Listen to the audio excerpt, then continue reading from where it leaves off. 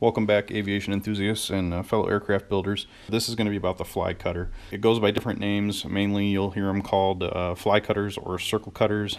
Sometimes people actually refer to these as hole saws. However, a hole saw, at least here in North America, generally looks like this. This is more or less the hole saw. And actually, in this case, it's General Tools. It's actually labeled a circle cutter. So this thing can cut anywhere from 1 3/4 inch diameter all the way up to 8 inches diameter, and you can actually cheat a little bit and go further than that if you want to. It has some markings on it. Please don't ever pay attention to any of these things. These are not precise enough to actually make dimensions that you need. But the way this works, it fits in a drill press. There's a fairly heavy duty arbor or shaft that goes up into there, and you want to get that as tight up against the chuck as you possibly can. This is a very unbalanced tool. The wider the circle that you're trying to cut, the more it'll sway back and forth and wobble like this, the more that it will do that. So throughout the airplane you have a bunch of holes you have to make. Here's a wing rib. This is the root rib for the main wing, and you have to cut a lot of lightening holes. That's lightening, not lightning. Lightening holes, so that it makes it lighter, that then have to be flanged or flared so that it reduces weight, and then you also get passed through for wiring and things like that. So there's a number of sizes of these that you have to drill out of flat stock and then flare later on. So there's a lot of different ways to do it. I found that the hole saw method, where I'm using an actual typical hole saw with teeth on it, just produces a much too ragged hole for what I'm looking for in anything that's an affordable tool. You can get some precision made tools that do more than that, but I think this circle cutter here was like $15 or $20. And the way that it works is you have a Allen head screw. This one's metric here, that allows you to change the diameter of the hole this way. And what I typically do is take a measurement right from the very center of the tool out to this edge here, and then play with it a little bit, cutting some test patterns on a sacrificial piece to determine if I've got the hole exactly right. And like I said, if you pay attention to the measurements that are already on this little arm or arbor here, you'll be off a little ways. So it's really close, but not 100%. It's always best to make sure. And what I've actually done is, once I've got the measurement correct, I scribe a line right at the joint here so that I can repeat that measurement anytime I need to make some adjustments. And there's only 4 different sizes of holes you have to cut for the CH750. So just a few notes about using this tool. The way the tool functions, you can see that this is the cutting bit, and this is a 1/4 inch pilot bit. Alright, so with the bevel pointing up and outward, that would be if I was going to be cutting a circle with a 90-degree side to it.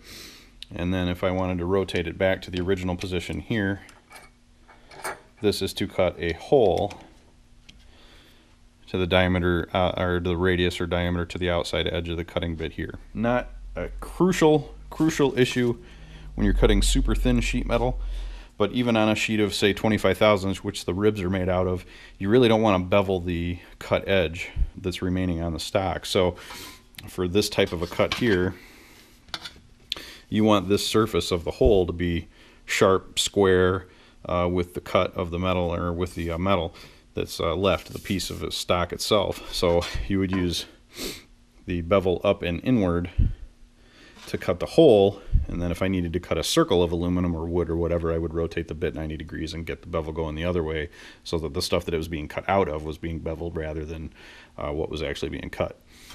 So the next few segments of this video were shot at different times with a different camera, so the quality varies, but it's all pretty good information that I want to share with you. This can be a very dangerous tool to use, so make sure you follow my safety tips in the next few segments of the video. Thanks.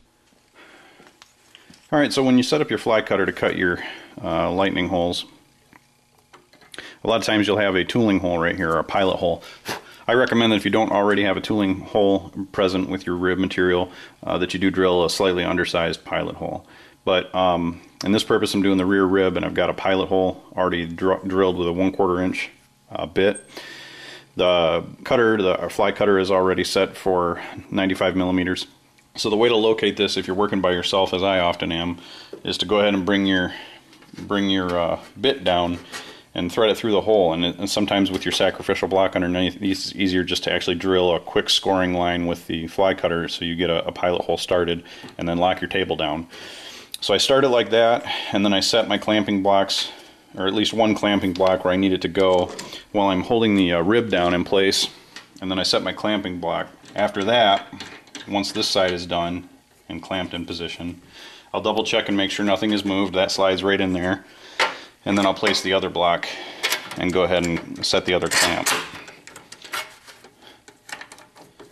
And again, before I drill, we make sure that that hasn't moved at all, and sure enough, it's exactly where it needs to be. So that's the easy way to do it when you're working by yourself. If you have a partner, it's a lot easier. They can just kind of pinch it down to the table while you set your clamps in place. But often we're working late hours in the shop by ourselves or in the garage by ourselves at night, so that's the easy way I found to do it by yourself. May seem self-explanatory, but again, just little tips and tricks that I've learned along the way to make things easier for us all. Fly cutter is not a particularly user-friendly tool to use. It can be very dangerous.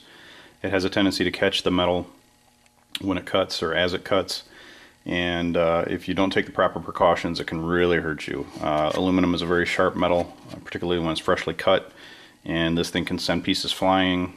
It can cut you with the shards of the discs that this thing cuts out. When I'm cutting the circles out, these things are very sharp, so you need to take proper precautions when you're using one of these fly cutters. So I have a sacrificial block underneath here. It's just some MDF, and I actually just simply have that duct taped to my drill press bed mount here, because when you clamp everything together, that'll stay clamped down anyway. So I just have it duct taped there so it doesn't slide off, and that gives me maximum room to clamp anywhere that I need to on the platform.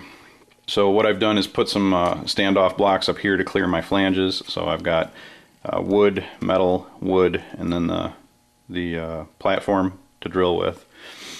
You're not going to cut very deep. This thing only needs to cut through 25 thousandths aluminum, so the cutter over here, which I've sharpened a couple of times on a whetstone, makes fairly quick work of it, but you'll probably see it's going to maybe potentially have a tendency to grab. You absolutely have to use clamps on this. You should never drill with a fly cutter by hand unless it's something that you absolutely just can't fit into a drill press. And I think in the Zenith 750 and maybe the other Zenith designs, the only instance where that ends up becoming a proposition for you is when you're putting the fuel sending units in your fuel tanks. And I'm not to that part yet. I haven't built the fuel tanks yet, but I may actually just go ahead and pre-cut those before I weld them up. But at any rate, that's the Zenith. Instructions are to fly cut your fuel sending tanks, fuel sending unit holes on the wing tanks, and the tanks come fully welded and fully assembled if you buy the kit. So, but you have to go very slow with a hand drill, and in fact on my drill press I have to have it set at the very lowest possible speed. And in my case, the lowest speed I can get is 540 RPM, although the fly cutter itself only recommends 500.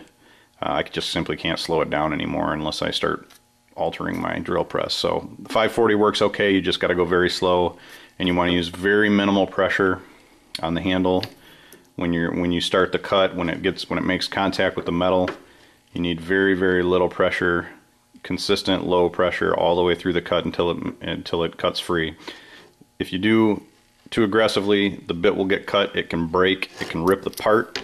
It can actually tear the metal in the part, or it can rip the part out of the clamps. If you try to hold this by hand, I guarantee you won't be able to hang on to it, and it's going to rip out of your hand, and it could very seriously injure you. So I'm going to go ahead and cut this hole, and be sure that your standoff blocks when you're clamping are well clear of your cutting. Remember, this goes all the way around in a circle, so you need to make sure that your cutting blocks are clear of the perimeter of the circle and anything else that might obstruct that. So let's give it a shot and see what happens. Always remember to wear your safety glasses. I probably should be wearing a full face shield on this, but safety glasses are going to protect my eyes. I've been hit in the eyes so many times in this project already, from the router to the drill press, anything you can imagine cutting metal. So always wear safety glasses when you're working with metal. So we're going to cut with a very, very consistent pressure. It's now in the pilot hole. As soon as it makes contact, I'm going to go very gently and very lightly. And you can hear it. Now it's starting to cut. It's going to start squealing. One side will usually break free first. And that, see, there it caught, and we don't, it happens, it's just the way it is. Back it off as quickly as you can. Try to go a little slower.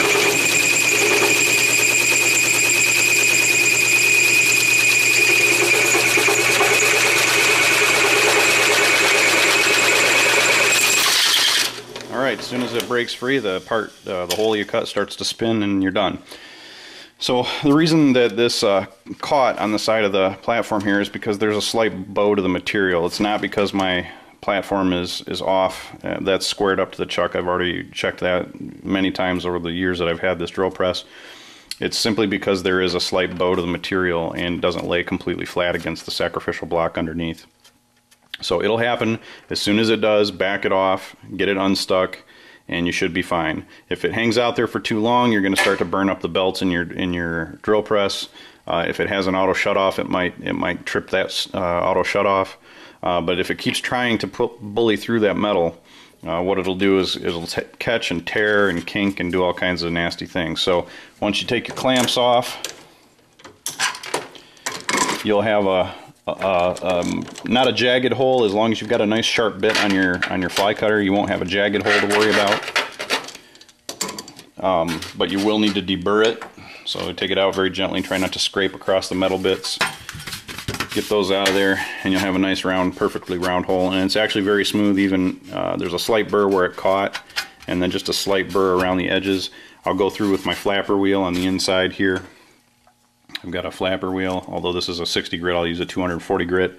Just gently on the drill press, go around and deburr it, and I'll do that for every hole. So this rear rib actually requires 3 holes.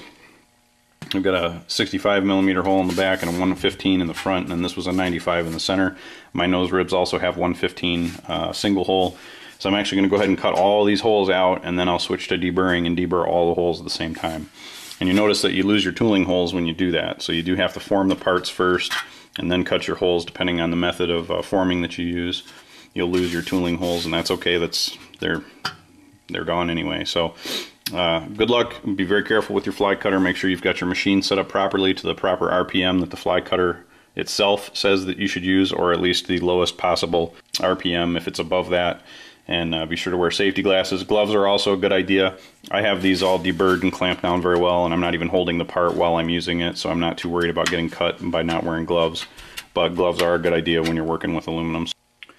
Alright, real quick, I just wanted to show you one other thing with the fly cutter here. Because you're working with a carbide bit and aluminum, you'll have a tendency, the aluminum's much softer and it heats up quite a bit when you're working on the bit, and you actually will end up getting a little bit of aluminum stuck to the side of the fly cutter blade from time to time. And you'll start to feel when that happens, when you cut, the holes will start to feel like they're not cutting as quickly. They'll look like they're actually carving out a wider channel than you want, and that's because there's a lot of excess aluminum getting stuck to the side of the cutter. I think you can see it probably best right there, just that little bump out right there below my finger. That's just aluminum stuck to the side of the bit. And you can usually scrape it off with your thumb if you've got a nice smooth blade. You can usually scrape most of that off, but if not, just grab your whetstone and a little oil. Don't use a file, because the file will make this blade very almost serrated, and you don't want it serrated. So just grab a whetstone, one for your sharpening knives. I think I've got an Opinel one here, and just knock that burr off a little bit. Sometimes it'll pop right off with your fingernail.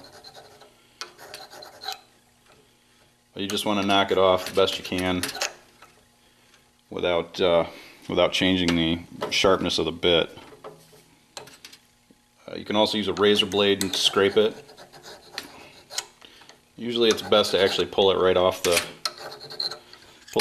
of here, but since I've got so many more of these to cut, I'm just kind of dressing that a little bit, but I'm not actually changing the sharpness of the bit. If you feel the bottom of it, there's no burr on it or anything, so the aluminum will break free and fall off. So probably should have done that without my rib on there, but you can see because it was getting